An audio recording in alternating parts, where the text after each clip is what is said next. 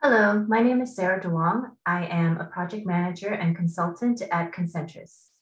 Today, I want to give you a quick peek into the Suiteapp for bill of lading. So I'll give you a quick introduction to that. This is a Suiteapp that you can actually download for free. Just go to customizations and down into your Suite bundler. Just search for the bundle and you can go ahead and install it. So I'll show you here. It's already been installed in my demo environment. It's the bill lading. This is the bundle ID. Okay. First thing I want to show you is on the item fulfillment record. There are already fields related to the BOL that will be populated after you install the bundle. It's the FAC class, which is the freight class, and the NMFC code. Okay. So once those are filled in on each item fulfillment, you can go to transactions and then go to sales and bill of lading. It will take you to this screen. And here you can choose the customer and the location that you want to print the BOLs for. So here I've chosen the customer Smith Supplies. I can leave the location open and it will, once I click search, it will bring up all item fulfillments. However, logic with this Suiteapp will only limit it to printing the same BOL for the same customer at the same location. So if you happen to select two fulfillments with two different locations, it will not print together. The other checkbox here to note is include printed items. So you'll notice here, you'll see 183, 184, which I previously printed. If I excluded that, meaning I unchecked this box and I searched again,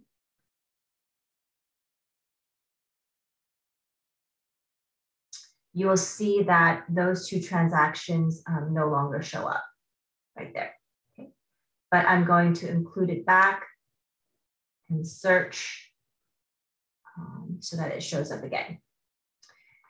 A couple of print options when you're in this page is you can select the format if you only want to do standalone BOLs, just the master, or you can do a combination of both. That's one PDF copy with both the master and the standalones behind it.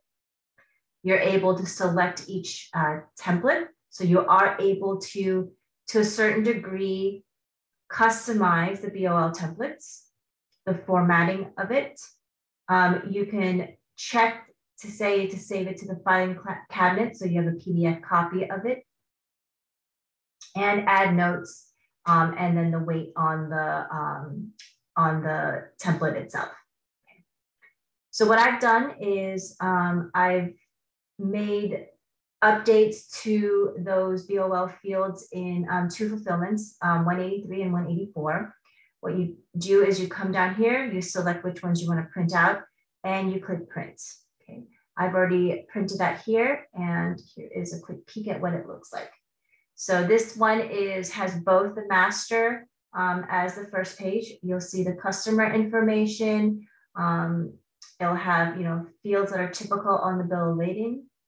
And then down here, so in the carrier information, I want to pause here for a second and really note like the cool part of this Suiteapp is there is logic in the Suiteapp already to group NM codes and freight class code.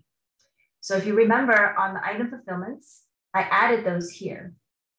Okay, so there's a quantity 1 at 50 and 55, and this one is also a quantity 1, 50, and 55. So when you go to the master, it will show 2, 50, 55, and 50. So it'll group those together. The exact same commodity description, same codes and class. So I thought that was a very cool feature of this new Suiteapp.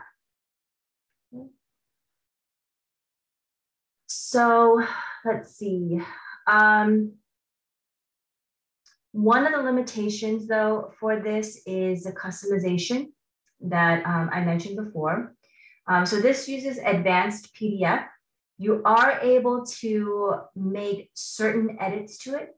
But the cool feature that I mentioned about the grouping with the codes and the class here, this is not, you cannot edit this part.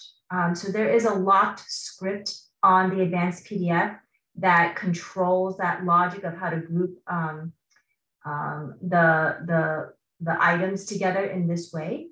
So unfortunately, there is very little we can do here, and it's not open to us for any kind of customization. Okay. Thank you for watching this short and sweet video. If you have any questions, feel free to reach out to us.